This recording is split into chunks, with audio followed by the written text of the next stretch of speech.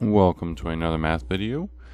In this video we are solving for x to the power of 16 is equal to x minus 1 to the power of 16. Now with this one there is technically 16 different answers, but we are solving for the real solution and not any imaginary solutions. So we're going to get one solution to this problem. So the first thing we're going to do is we're going to take the 16th root of both sides of this problem. So we have 16,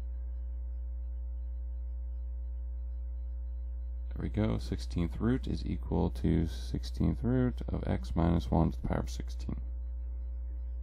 So what's going to happen here is our 16s are going to cancel on both sides, leaving us with an x is equal to plus or minus x minus 1. Now the key with this one is remembering that we get a plus or minus when we take a root or take a even root. So because of our plus or minus, we're going to have two different options. We're going to have an x is equal to an x minus 1, as well as an x is equal to a negative x plus 1. So our left-hand option, we would subtract x from the right-hand side and move it over to the left. We would have a 0 is equal to negative 1, which clearly does not equal each other. So therefore, it's not possible. It is not a real solution. So on our right-hand side, though, we can add x from the right side over to the left.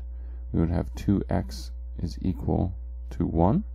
We would divide by 2 on both sides, and our final answer would be x is equal to 1/2.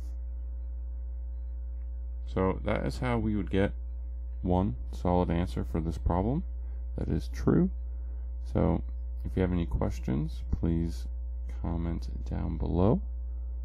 Otherwise, if you found this video helpful, please hit that subscribe and like button. Thank you for watching.